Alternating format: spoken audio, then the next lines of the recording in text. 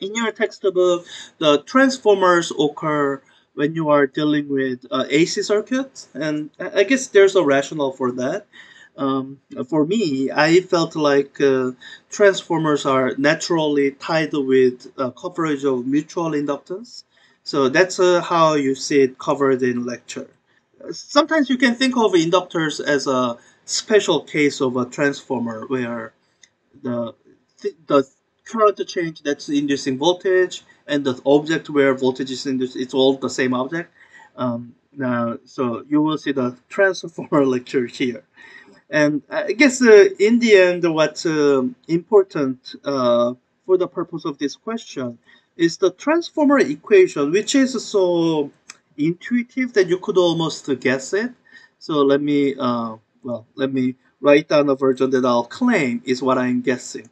Although I'm probably have it's a good portion of memorized version.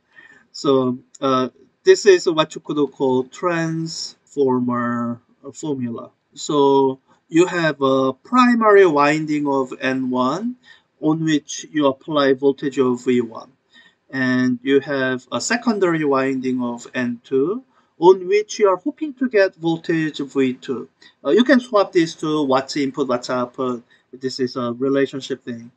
And when you write this all down, the relationship that ends up being true, I think, is the ratio of the windings determine the ratio of the voltages. Let me make sure it makes sense. So if N2 is greater than N1, then V2 should be greater than V2. Yeah. Yeah. So this is the transformer formula. So I can use this to answer most of it.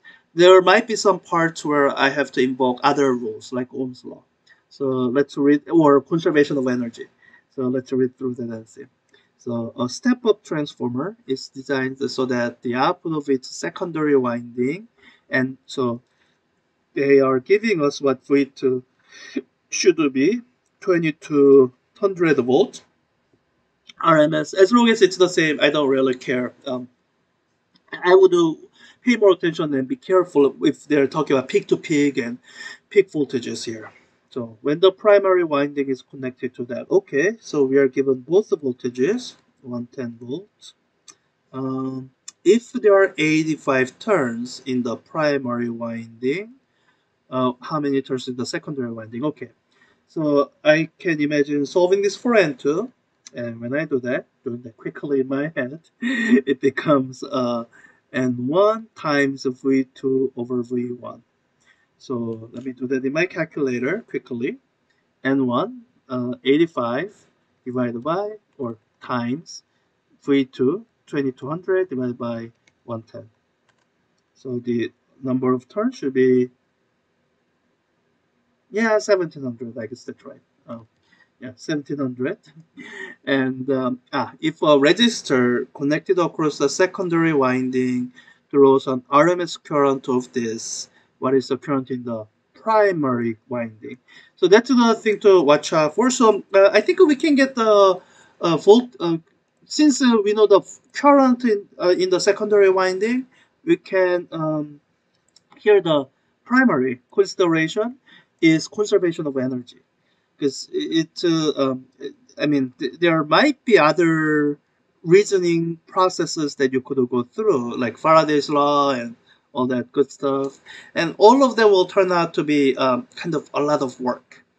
One thing though about some of the laws of physics you learned in physics 4a is that they continue to apply in physics 4b. So the idea of conservation of energy, it continues to apply. So here the idea that we are going with is the power that's coming into your transformer, that must somehow be equal power that's coming out of the transformer. So for the power that's coming out of the transformer, you've given enough quantities to compute both of compute it, because power in an electric circuit, generally you can describe as current times voltage. You have voltage, you were just given the current. So my power output is my current, 0.75 ampere times the voltage. That's equal to that, 2200 volts. On the input side is where I know one of the quantities. I know my V1, but I don't know my current I1. So it's a simple matter of, hey, this thing is equal to that thing.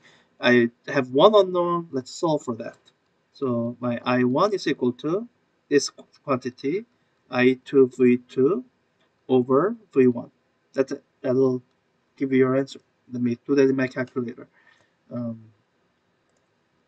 0.75 ampere times the voltage there, 2200, divided by the voltage at the input end.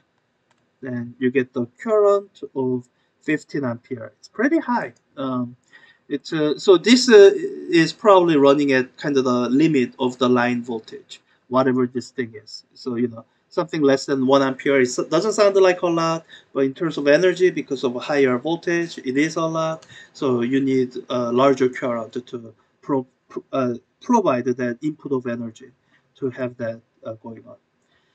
So yeah, that's it. That's all the questions.